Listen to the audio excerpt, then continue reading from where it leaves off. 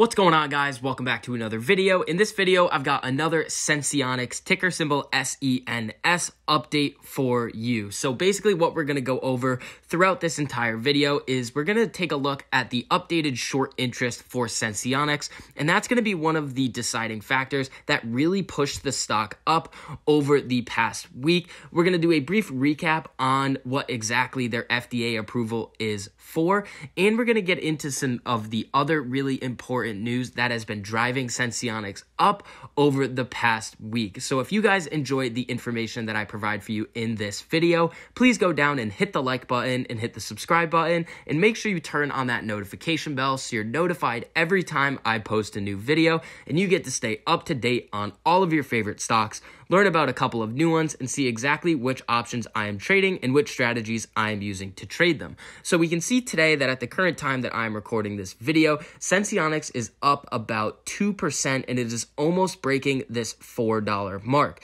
Now, Senseonics in the last week is actually up about 45%. So if you guys were able to buy into Senseonics at around the time that I made one of my first videos about this company, you guys are absolutely killing it, and congratulations on all of the gains you were able to get. So at the end of January and at the beginning of February, we all saw what was going on with GameStop, AMC, BlackBerry, Best Buy, all of these companies that had a super high short interest. Senseonics also had a very high short interest, and as I'm going to show you in this video, it has been talked about a lot on the online Reddit forums, and the short interest is still pretty high. If we come over to this website, we can actually see that the short interest for Senseonics as a short percentage of float is sitting at 24.5%. Now, previously, I think we saw this short interest higher in the 30% range, but it has come down over the past week. Senseonics has been absolutely ripping, and a lot of these shorts did have to cover.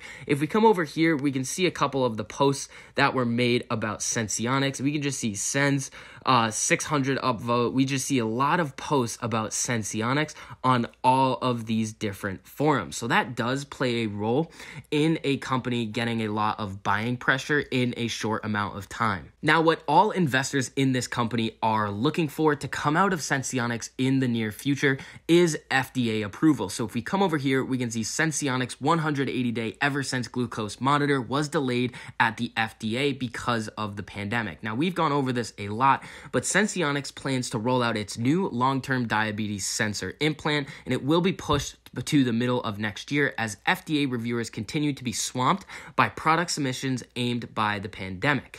The upcoming version of the Senseonics eversense continuous glucose monitoring system, it is a smartphone connected device, was first approved in June 2018, and it's completely inserted under the skin and aims to double its lifespan from 90 days, that was the previously approved model, to 6 months. And as we'll see in the next article that we're going to take a look at, the 6-month model is actually already approved in the UK, and they're already getting products into customers' hands. If we come down a little bit further in this article, we can actually see some of the company's projections for what their revenue is going to be in 2021. So if we come down, the company has also predicted net revenues of between 12 million and 15 million for all of 2021 based on its current base and the planned transition of its international commercial and sales agreements from Roche to Ascensia Diabetes Care.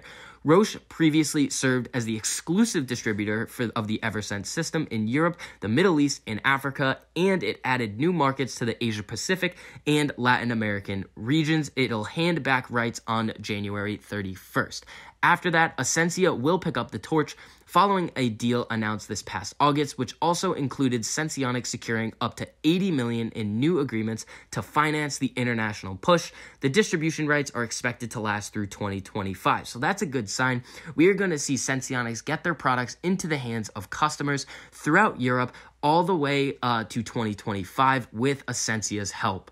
So the main catalyst that kind of kicked off Senseonics' massive run over the past 2 trading weeks was this right here. So if we come over, we can see Senseonics announces initiation of European commercial efforts by partner Ascensia Diabetes Care. So Senseonics Holdings, a medical technology company focused on the development of commercialization of long-term implantable continuous glucose monitoring systems for people with diabetes, today announced that Ascensia Diabetes Care has commenced sales and marketing activities for the eversense XL CGM system in key European markets today as part of their strategic partnership announced in August 2020.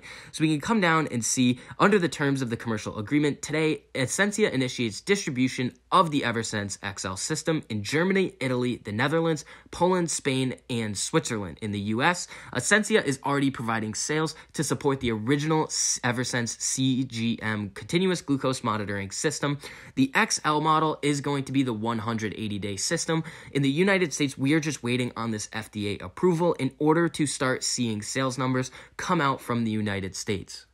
Senseonics also had an SEC filing come out today. It's really not that big of a deal. Basically, what they were talking about is that some of the investors were registering to sell shares at any given point. They did not specify a date for these sales, but I'm guessing that they're going to happen over the next couple of years, and they're just registering it for the future. Now, I think Senseonics could have a really great 2021, but as I say with a lot of these biotech penny stocks, Senseonics was trading at about 40 cents in the beginning of December, and then once it announced all of its good news about its new continuous glucose monitoring system, it went absolutely ballistic, and it is now trading at about $3.92, $3.93. So we already have the FDA approval catalyst that is coming up in the near future. If Senseonics is able to get this FDA approval in the United States for their eversense XL CGM system, we could see sales numbers really increase, which will boost the revenue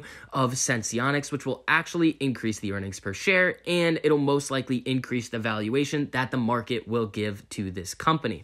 So basically what we're going to need to look for is when is Senseonics going to be reporting their next earnings. If we come over here, we can see that it's estimated to be reported on March 11th. So that's just the estimated date.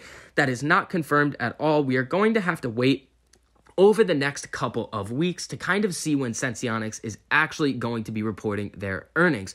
With any company that reports their earnings, it might be a little bit different for these kind of biotech companies, but we usually see a substantial run-up in share price to the earnings event because a lot of buyers and investors want to buy into a possible run-up and a massive earnings beat. So if we can see Senseonics absolutely crush their revenue numbers for the fourth quarter of 2020 and the year ending 2020, we are going to see the stock go absolutely crazy. And if you combine that with actually getting FDA approval in the near future, this stock is set up to have an amazing 2021. So overall, I think Senseonics has a bright future ahead. At the current time, it's a little bit down today. We could see it rip up towards market close, but we're just going to have to keep an eye on this company long term. And if I'm going to put any money into this company, I'm going to follow the strategy that I use with all of these biotech penny stocks.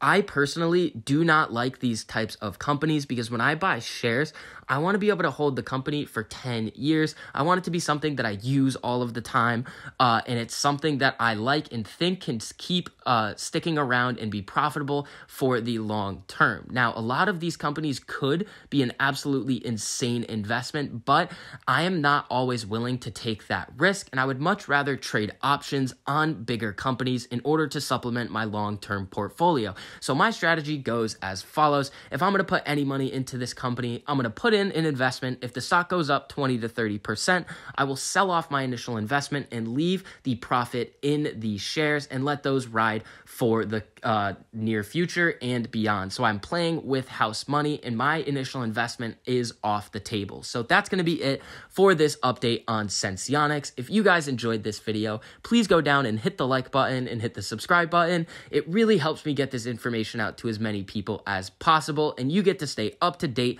on all of your favorite stocks, learn about a couple of new ones, and see exactly which options I am trading and which strategies I am using to trade them. So I hope you guys had a really profitable day, and I'll see you guys in the next video.